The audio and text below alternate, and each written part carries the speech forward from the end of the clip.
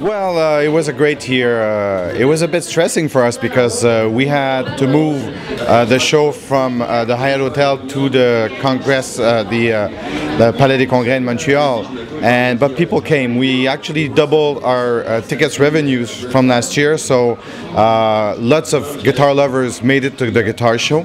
And I was very happy about also the many concerts that we produced. We had some amazing players, very excited to see for the first time in Canada, Monty Montgomery, for example, or Sylvain Provost, a Montrealer guitar player that should be known all over the world.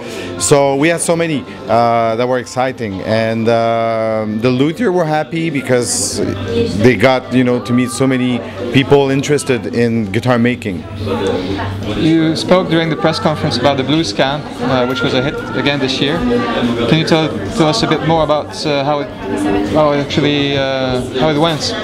Well, this is very important to us because this truly is something that changed some people's lives. You have to imagine that we take 55 teenagers aged between 13 and 17 years old, and they spend a whole week with us with true professional musicians, and then at the end of the show, of the week they do play one of the major jazz festival stage, presenting original materials for the first time. And these kids, when they start, they don't know each other, so it's a true experience that is unheard of, and it does change their life, so it makes us very proud.